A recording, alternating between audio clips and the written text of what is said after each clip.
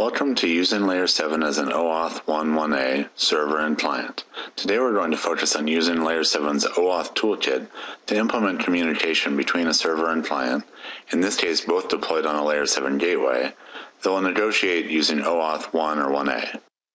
First we'll walk through the scenario with a sample application, then we'll show you how to secure an API endpoint using our OAuth toolkit. Finally, we'll demonstrate how to use the sample application to call OAuth secured APIs from other resource providers. As you can see, this application would like to retrieve data from a resource provider on behalf of a user.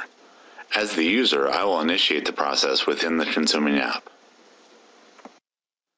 When I click Access Resources, the application goes to the OAuth-enabled resource provider's predefined request endpoint and asks for a request token. It receives the token and redirects me to the provider's authorize endpoint in order to log in and authorize the request token.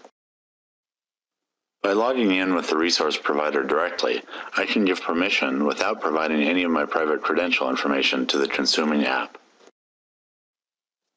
Now that I am logged in, I have the choice to grant or deny the request. If I grant it, the resource provider moves the request token to an authorized state and redirects me back to my consuming application. Now that I've granted access to the consuming app, this app exchanges the authorized request token for an access token which enables it to access my resources. When I click Download, the consuming app is calling a predefined OAuth secured API at the resource provider and passing in the access token. The resource provider validates the token and returns the requested data. All we had to do to secure an API endpoint using OAuth 1 or 1a was include a single bit of Layer 7 policy in front of the API. Let's see how that's accomplished. Within the policy for this API, all I need to do is include this policy fragment labeled Require OAuth 1.0 token.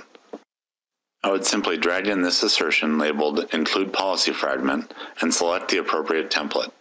You can see the various OAuth related options, but in this case we'll select Require OAuth 1.0 token.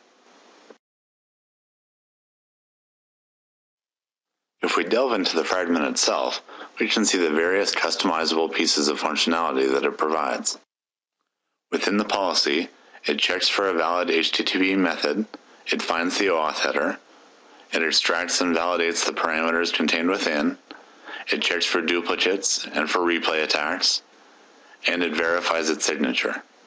Basically out-of-the-box support for OAuth-based access control for any API. If we switch over to the consuming application, we can see how easy it would be to use this simple client to get started with a different resource provider, like Twitter, LinkedIn, or Dropbox. All we would need to do is edit a few constant values: the consumer key and shared secret, the endpoint to be called, and the three required endpoints: request, authorize, and token.